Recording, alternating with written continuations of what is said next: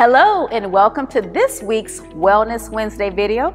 I am Pia Fitzgerald, your wellness tactician, and I'm here on behalf of Wow Factor in partnership with Columbus City Schools Staff Wellness Initiative. Today we are going to talk about recalibration. So as we think about the 5 R's for leveraging the power of thought, it is important to understand the value of intentional recalibration.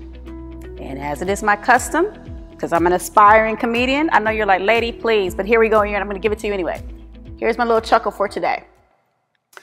Which letter of the alphabet is the most curious?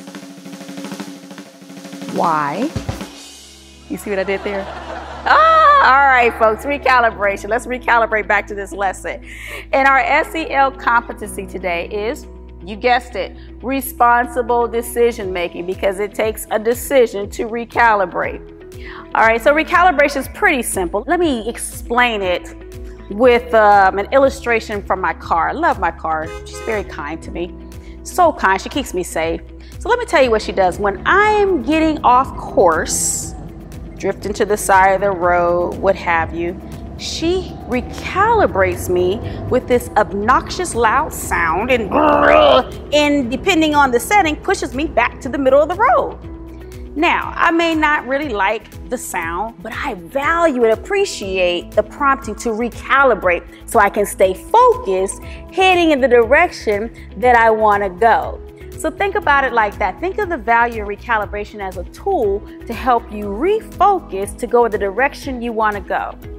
Another thing that I found value in is every day in the morning, I have this recalibration time, if you will, where I sit, drink some tea, and I set my intention for the day. Setting that intention for the day is a way of me recalibrating from yesterday, because it's a new day, new way to focus, and that way I can get to where I need to be. So when we're talking about work and work stressors, if you take time to be intentional about recalibrating yourself for the day, you'll be surprised about how many things do not bother you. You'll be surprised about how productive you will be because you've taken the time to recalibrate, set your intentions, and then move forward.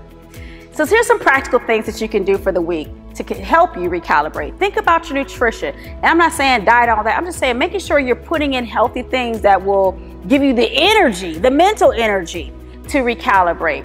Think about your environment. Make sure it's such that it's not distracting for you, that you have things that make your heart leap. You know, things that'll just bring joy.